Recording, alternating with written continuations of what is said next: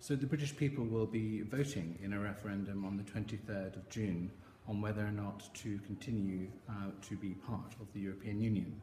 The British Prime Minister, David Cameron, worked very hard to secure a deal with our European partners on reform of the European Union, which was reached in the February European Council this year.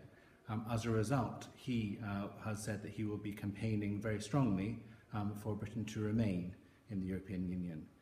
He has cited several times the advantages that Britain already gains from access to the single market, that the important role Britain plays in ensuring that the European Union is able to help its citizens and its companies to engage in a globalised world.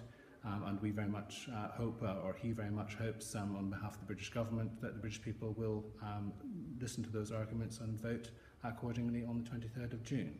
I'm pleased to be speaking here today to be setting out the British government's position on these issues, and look forward to hearing the questions from the audience. Thank you.